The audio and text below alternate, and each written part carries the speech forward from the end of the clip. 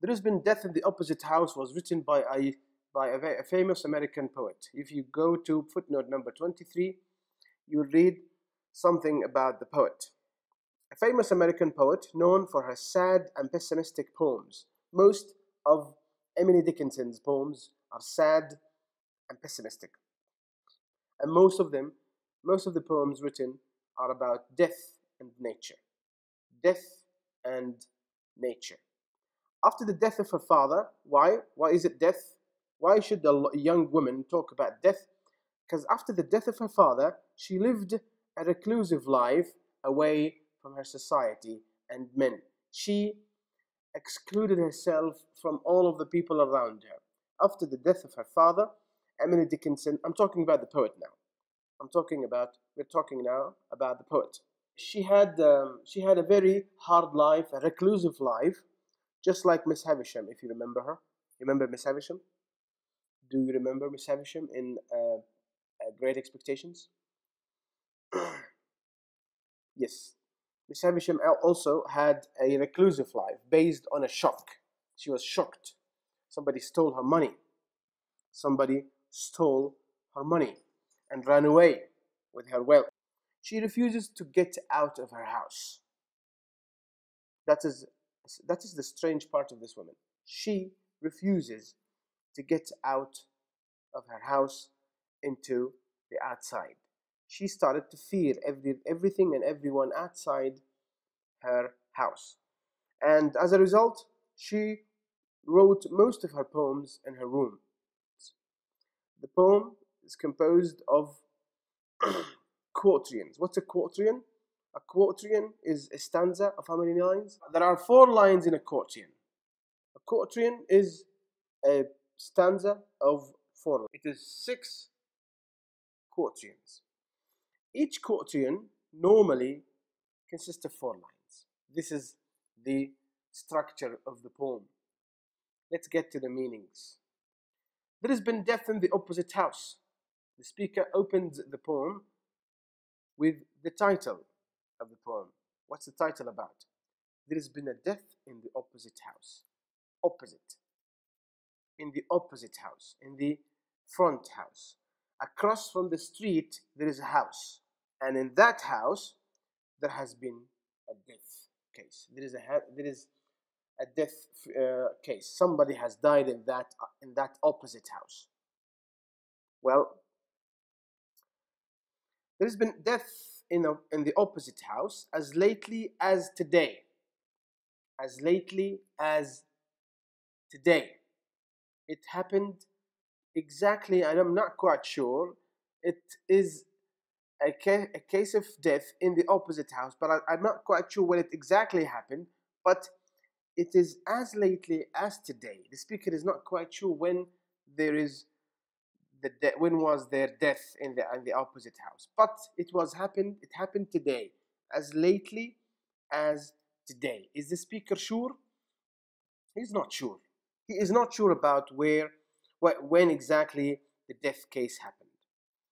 I know it by the numb look.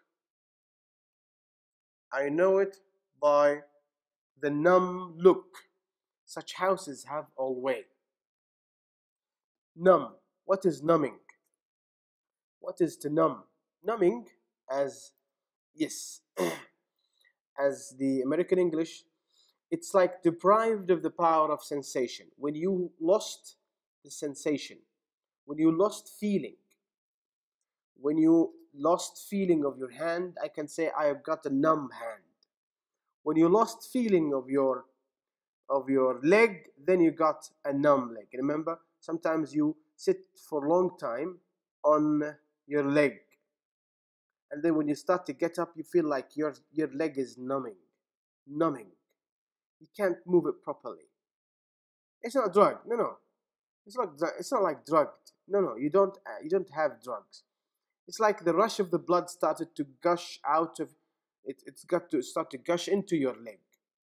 The speaker can guess it because the house in front of him, the speaker is someone who is not in the street, for example. The speaker is looking to the opposite house from the speaker's room. And from his room or her room, we don't know. We need to identify the speaker, brothers. We need to identify the speaker. Is the speaker a man or is the speaker a woman? We have to check that. And also, we've got to be aware of the setting of the poem. What are the places? What's the time? The speaker can guess that there has been death in the opposite house, which has happened as lately as today. Well, how did he know? How did the speaker know? Did he get out of his room, out of his house, to go into the opposite house and check? Did he check? Did the speaker check about the death of the house? No. The answer is no. Why? Because he knows it.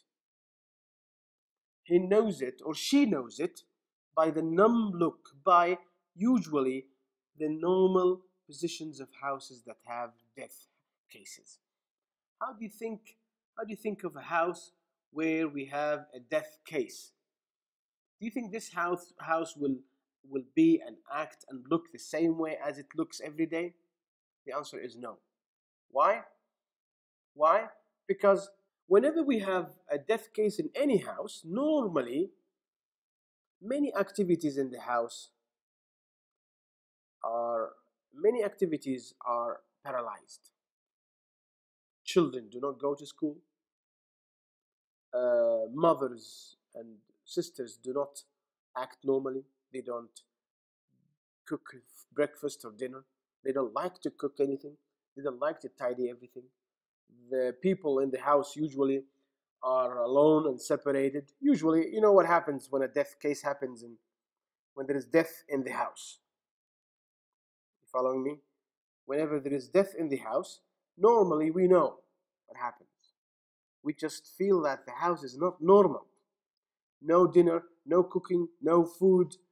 Nobody likes to cook anything. Nobody likes to buy anything. No jokes. Children don't go to school if there are children in the house. People just keep rushing in and out. Right?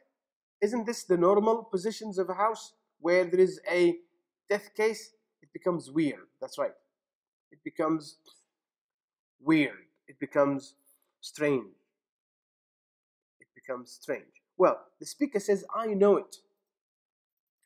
I know that there has been death in this opposite house, which is in front of me. Not because I got out of my house and visited there. No, but because of the following observations. These are the observations that the speaker has for evidences that there has been death in the opposite house. Now, I've got a question, brothers. Usually, always is written with an S, right? Usually, always is written with an S. But here, it's without S. It's always. I know it by the numb look such houses have always. Where is the S? Why did the poetess drop the letter S? Any answer? Drop the letter S in here. Because usually we have the word always. The word is always. But it's always. In the poem, it's always. What about the S? Where is the S? Why has it been dropped? It's called poetic license. Yes. Poetic license. Good. What is the poetic license? To drop it. Why? أين الضرورة هنا? Where is the urge to drop the letter S? Now, imagine if the letter S remains there. Do you think it's going to rhyme with the word day? Do you think the word always will rhyme with the word day? Now, let's see. Let's check. There has been death in the opposite house as lately as today. I know it by the numb look. Such houses have always. I don't think the rhyme system will remain the same. That's why day has got to rhyme with always. You got that? You got that? It's the rhyming scheme. It's the rhyming scheme. I think you have got this in the question here. Why did the poet drop the S from always to keep the answer? It's here. You don't want to read or what? It's here to keep the rhyming scheme. What is the rhyming scheme? The word day has to rhyme with the word always, right?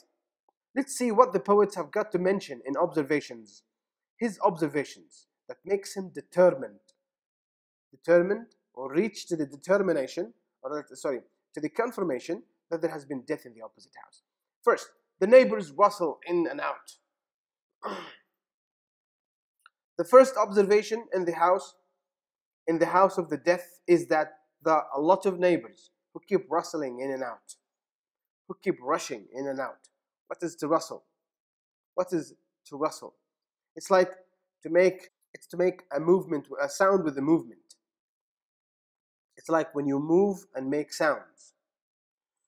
When you move quickly or in a hurry and you make sound with that. The neighbors rustle in and out. In and out of what? In and out of what? Definitely of the house. Of the house.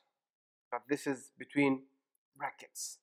The neighbors keep rushing in and out of the house. And I think you know why neighbors have to rush or rustle in and out of the house in a hurry way, in quick movements, in sound producing moves, because the neighbors have to support, to give help, to give condolences. Why do the neighbors have to go in? Why do we neighbors have to go to the people's to the house of the death?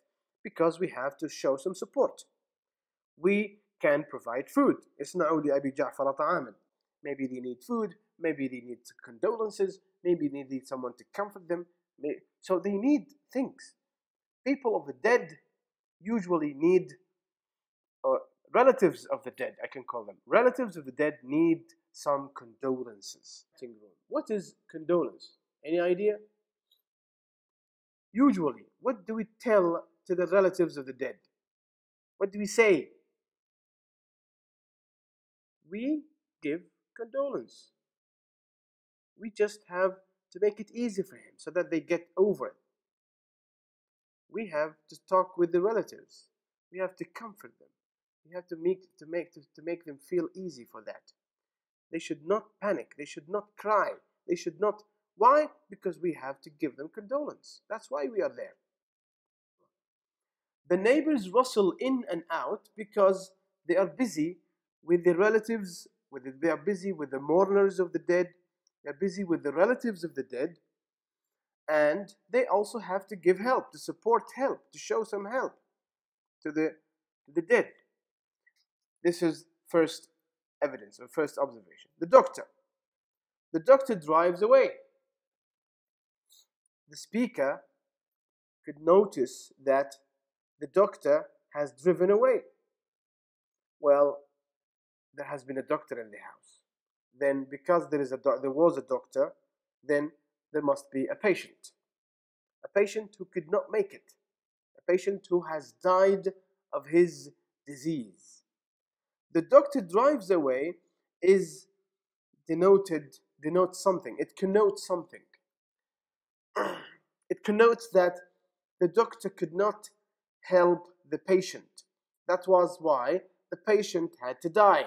The doctor drives away is another indication that there is a death case in the house. The speaker in the poem does not want to tell us that he has got out of his house, got out of his room maybe, to get downstairs and get out of the house to talk to the relatives of the dead, to get into the house of the dead. The speaker is sort of like separated, isolated. He's watching everything from above. He's watching everything from above. The neighbors rustle in and out in a very hysterically crazy way. The doctor drives away in an indication to the fact that the man or the woman who has died was already sick. The dead has already died of sickness or some illness, some chronic illness, something like that. A window opens like a pod. A window opens like a pod. Abrupt, mechanically. Here, opens like, I think you understand the meaning of a window. There is a window. In the house of the dead, there is a window. And this window opens like a pod. We've got, what figure of speech is in here? What figures of speech do we have in here? We have got a simile, because we have the word like. We have got the word like. So we've got a simile. Well, what is the simile? The speaker compares the opening window to the opening of the pod. What's a pod? What's a pod? A pod, first of all, pod, biologically speaking, is that opening growth. What's a pod? The pod is that opening growth of a plant. A pod is a small opening in the plant, after which we have a growth of a leaf, or the growth of a fruit, or a growth of a flower, particularly peas and beans. That's right. Particularly in the peas and in the beans. الفاصوليا ونبات الحمص نحصل إنه the pod has to produce the fruit, but before that it's the flower. Then the pod opens into the fruit. A window opens like a pod. The window of the house opens like a pod, in the sense that it's, first of all, it's not expected to open that window in the morning, for example, on that or in that particular day of the time of the day or of night. The windows are open, and every time the windows is open, something is thrown out of the window. Something is thrown out of the window. Abrupt and then mechanically. Abruptly means suddenly. Abrupt means occasionally. It's not on a normal basis. It's not on normal basis. It's like abrupt means it has to, the windows is open whenever occasion arises. Whenever the occasion arises. Well, why do we have the windows open? Why do the relatives have to open the window? Somebody flings a mattress out. Somebody throws, somebody tosses a mattress out. Well, out of what? Out of the window. Out of the window. Mattress. What is mattress? Mattress. It is where we sleep on. Mattress. On the bed we put mattresses, and on the mattresses we sleep. On the bed we put mattresses, and on the mattresses we sleep. Somebody has flung, or somebody flings a mattress out. Flings, if you go to footnote, flings is to throw. To fling is to throw. To toss a mattress out of the house through the window. Alright, what happens immediately then? The children hurry by. The children of the neighborhood hurry to gather around this mattress. Why? They wonder if it died on that. They start to wonder, they start to give questions. If the dead died on that mattress. That refers back to mattress. Usually, children are curious. Children are curious. They just want to know what's happening, what's going on. So, the mattress of the dead has to be thrown out of the window into the pavement or the sidewalk, and usually the children hurry by this to in order maybe to pick that mattress to the garbage or whatever. But they wonder. They wonder if it, what does it refer to? What does it refer to? What does it refer back to? It here refers to the corpse of the dead. What is the corpse? What's the corpse of the dead? The body, the dead body of the dead. This dead body has already died on that mattress. Clear? Now, who is wondering about this?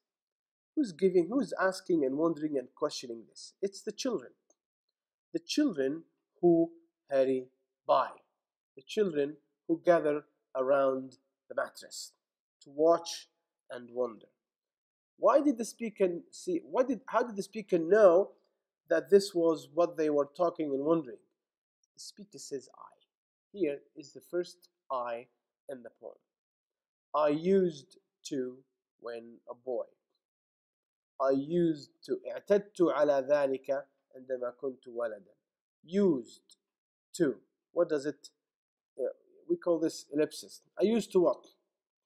Those who study discourse. Do you study discourse analysis?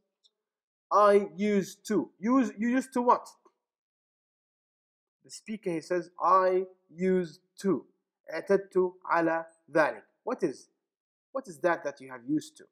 You wanted to say, I used to hurry by the thrown stuff of the dead out of curiosity. I used to hurry by such mattresses which has been thrown out.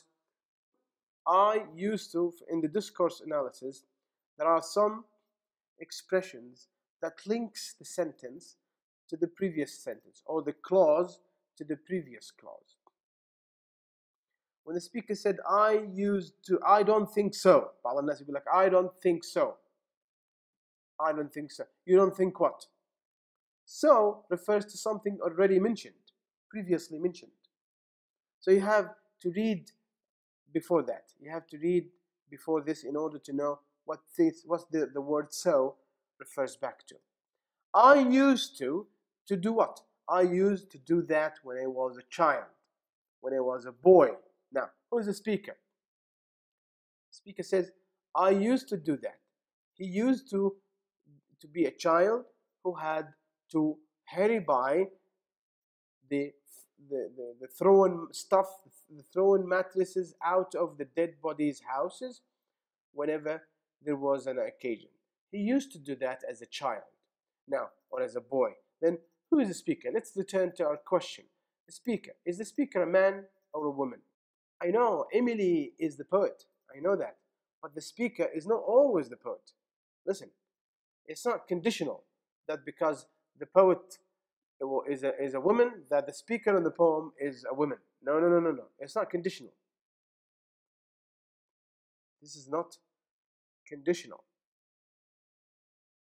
We cannot say that the speaker is a woman every time because the poet is a woman, or the speaker is a man because the poet is a man.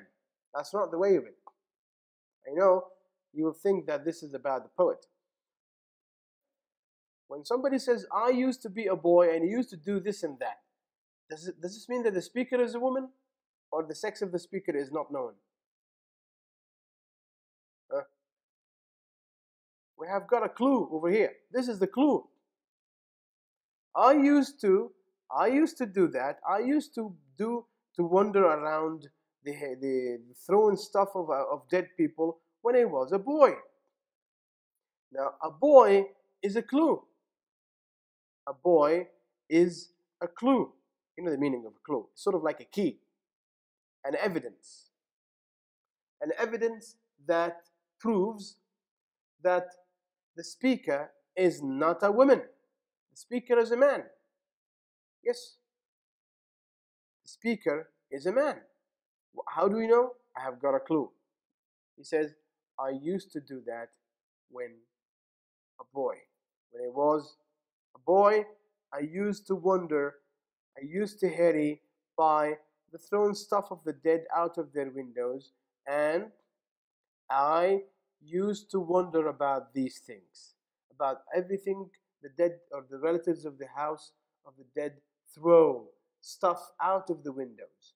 I just had to gather around these thrown stuff and wander around that. That was my habit when I was a child, a boy. He said, a boy. This is a proof that the speaker is not Emily Dickinson. Who is the speaker? The speaker is a man. The speaker is a man who refuses to get out of his house to go into the house of the relatives of the dead and give condolences. He refuses to do that. Why? It's not explained. It's not explained. Now, is this clear? Shall we move on? The minister goes stiffly in as if the house were his, and he owned all the mourners now and little boys besides. This is another observation. This is another. You see, the speaker keeps giving us observations. Children hurrying by the mattress. Windows is open abruptly. The doctor drives away. The neighbors rustle in and out. All these are evidences and observations that make the speaker believe, to his confirmation, that there has been a death case in the opposite house. These are all how he can reach to his conclusion. The minister. Now he's talking about the minister. Who is the minister here? You think this is the minister of education, for example? No. Ministers here are the churchmen. Ministers are the churchmen. Normally, before people have to be sent to the grave, they send for someone who has to pray the last prayer for this dead man. You know, funeral prayers. We call them funeral prayers. Funeral prayers. صلاة ايش يا شباب؟ صلاة ايش؟ You know, people before they are sent to the grave, for many religious cultures, yes, Abdurrahman, that's right, Misha.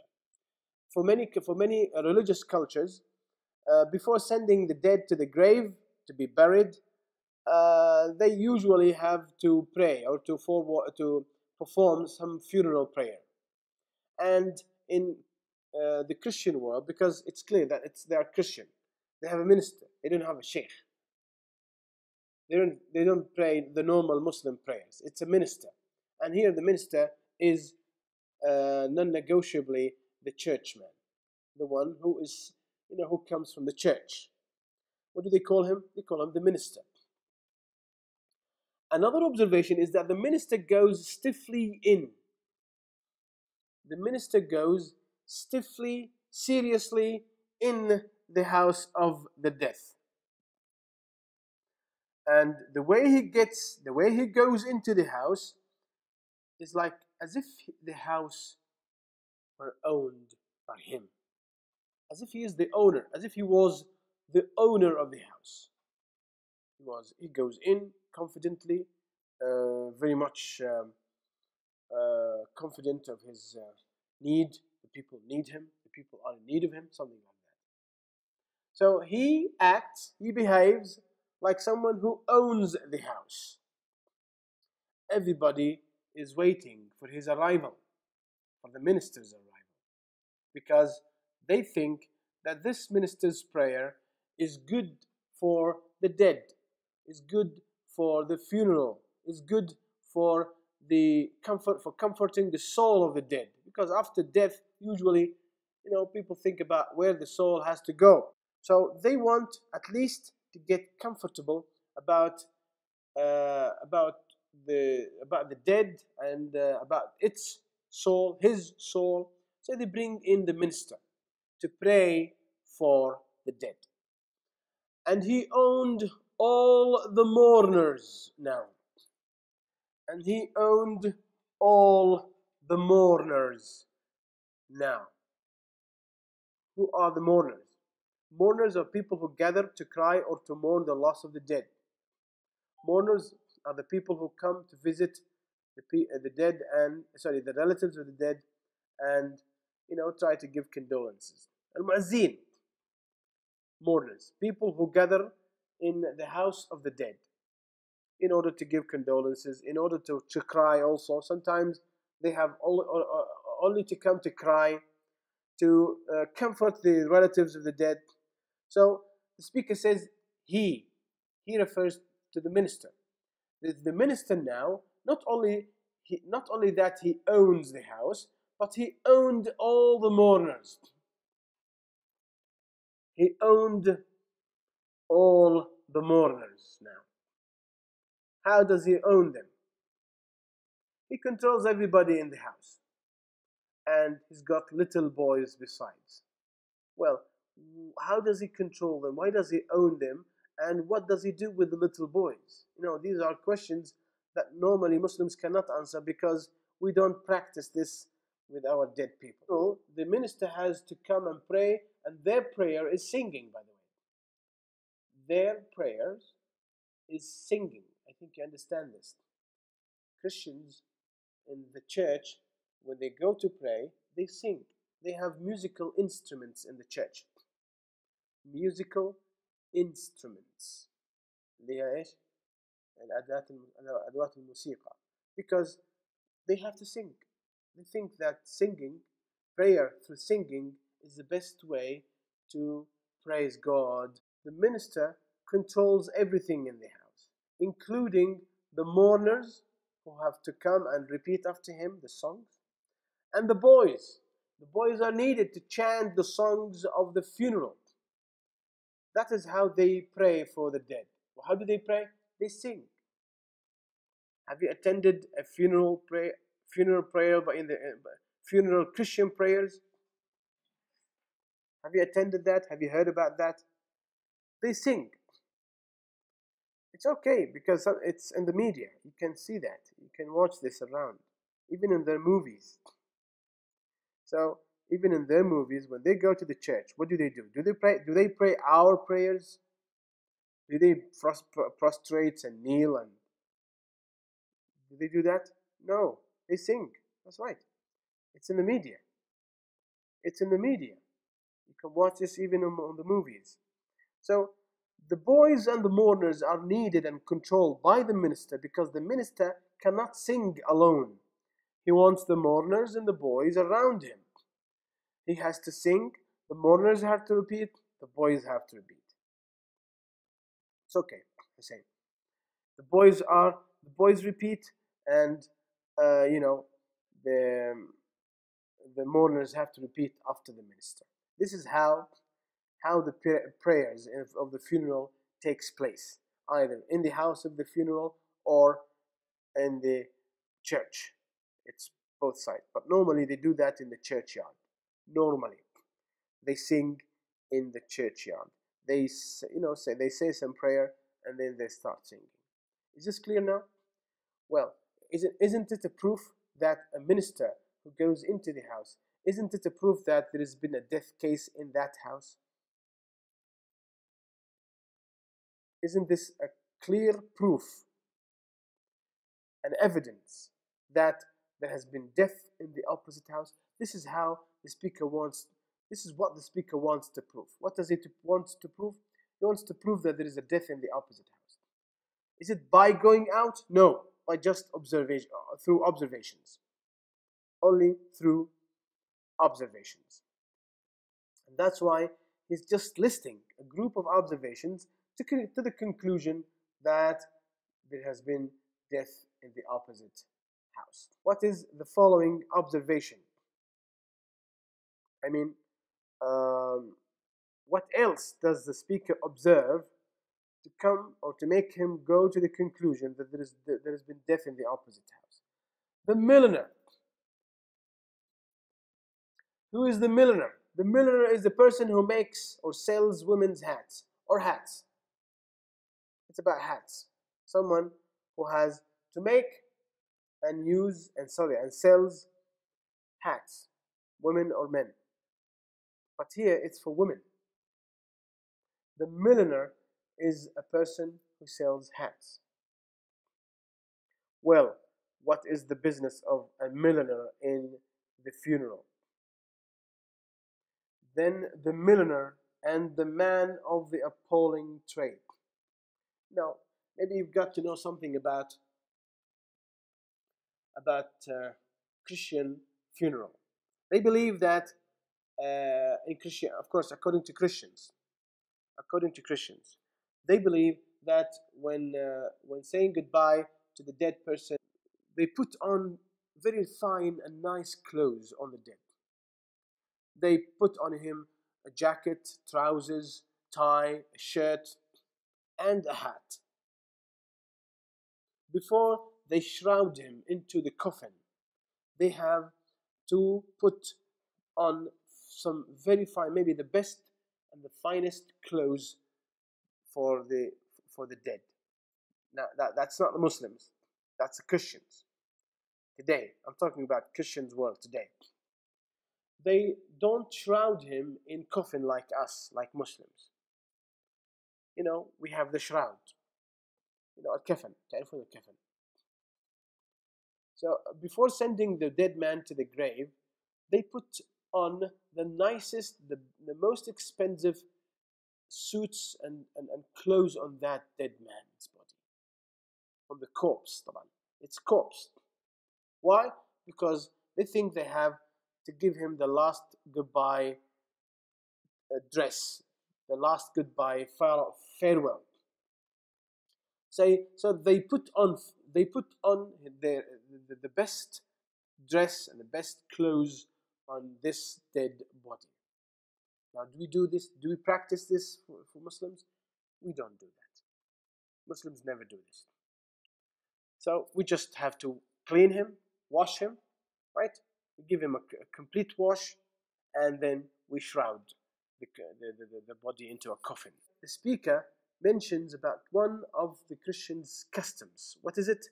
They put on clothes. They ask for the tailors, for the stylists to design the best suit for the dead. Why? Because they want to get him into the finest shape before looking into him or giving him the last look and into the coffin. So they need a milliner. They need a tailor. The milliner and the tailors are advisedly to be in the funeral, because they had to design a new suit for the dead. They have to put on these clothes on the dead, so that, you know, the dead goes to the grave in the finest shape, in the best shape, in the most beautiful and handsome, smart shape. The milliner is invited alongside with the tailor. And now the man of the appalling trade, the man of the appalling trade, the man of the most dreadful trade. Appalling means dreadful, fearful. Then the man of the appalling trade. Who is the man of the appalling trade? He is the grave man, the man who is responsible for digging up the grave for the dead. Well, why should the man come? Because the man has to take the measurement of the dead. Because usually they have to put the dead into a coffin, a casket, sort of like a casket. Have you heard of the casket? Casket. They put the dead into a casket, wood, made of wood. The Christian put the dead into the casket, and the casket has to be made of wood, and then the casket is put in the grave. We don't have caskets in our Islamic culture. So who is supposed to take the measures of this casket? The grave man. So they ask the man, they bring the man, and which the poet calls him, or who the poet calls him, the man of the appalling trade, the dreadful trade, the trade of the caskets. Because he's got to take all the measurements of the man, of the dead man or the dead woman, and according to these measurements, he has to design design a new casket for the dead man. All right. Why? In order to be sent to the grave. So here, to take the measure of the house. What house? What house? The house they're living? Yes, it's the casket. It's there. I mentioned this.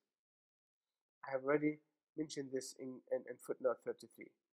So the speaker here also can notice that the man of the appalling trade has been invited in, and this means something. This means that there has been death in the opposite house. You know, all of these observations prove one thing for the speaker. They prove that there has been death in the opposite house, and the speaker keeps on giving more and more evidences. To take the measures of the house, there will be that dark parade. There will be that dark parade. What is parade? Parade. Parade is a procession of people. Parade is sort of like queues of people walking behind each other. A parade. Have you heard of a military parade? Translation. Public procession. Public procession. Especially one celebrating a special days or event, and including marching bands and floats. They're going to send him to the graveyard, to the churchyard. Why dark? Why do they call him dark? Why does the speaker consider this parade to be dark? He can foresee that it is a dark parade because in Christianity, mourners have to wear dark. Everything the mourners wear have got to be dark. Everything the mourners wear or drive is supposed to be dark. You following? Are you following? Everything, yeah, usually it's not always dark. It could be black, it could be dark blue, it could be dark gray, but in any way, it has to be dark. Well, is this a Muslim or a Christian habit?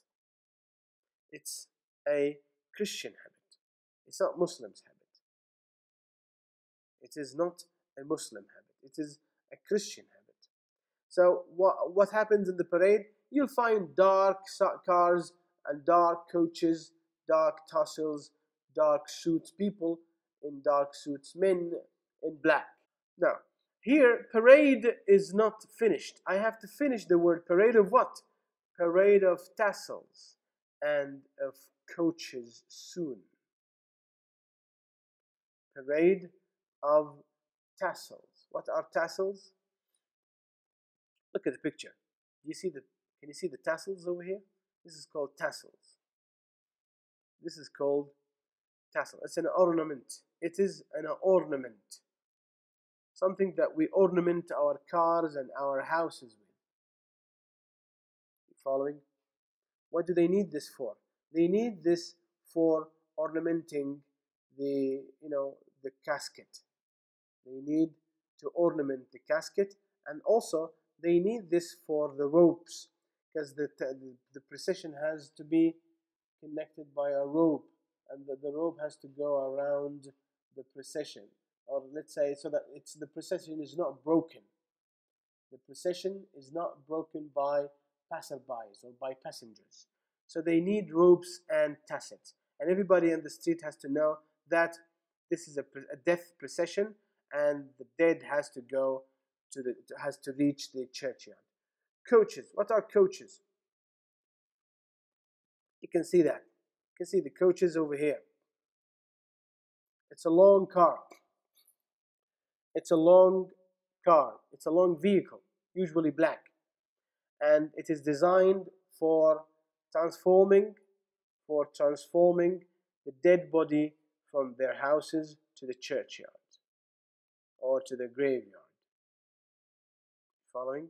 So it's a long vehicle. It's a sort of like a car. It's between a car and a van. It's not a car. It's a long vehicle, usually in black, and normally it is designed for the single purpose of transforming the dead to the churchyard. So the speaker can guess, the speaker can foresee, can predict. The man who is speaking in the poem can predict that very soon there's going to be a dark parade. Now, has it started? Can he notice that? No, he does not notice this. He just predicts it. To predict something different from noticing. No, he says there will. There will means in the future. In other words, he can predict that there is going to be a dark parade of coaches and tassels. But when? Very soon. It's going to be very near. It's going to be very clear, because, usually the dead will not remain in the house. Usually the dead will need a coach to send it to the churchyard or to the graveyard. And normally there's going to be a parade. What is parade? We said it's a procession. Is that clear? Here, the last line of this previous stanza or quotidian is ended over here. See, the sentence starts from the last line of the quotidian and ends in the first line of the following, of the subsequent quotidian. There will be that dark parade of what? Of tassels and coaches soon. Well, let's get to his conclusion. It's easy as a sign. It's very easy to predict that. It is very easy to predict this, because predictions of this, it's very easy as a sign to know that there has been death in the house. Why? Because of all of the observations. Because of all of the observations noticed so far. All of the observations can tell that there has been death in the opposite house, and this cannot go for wrong, because I am sure, the speaker says, I am sure there's a death case in the opposite house. And it's very easy as a sign.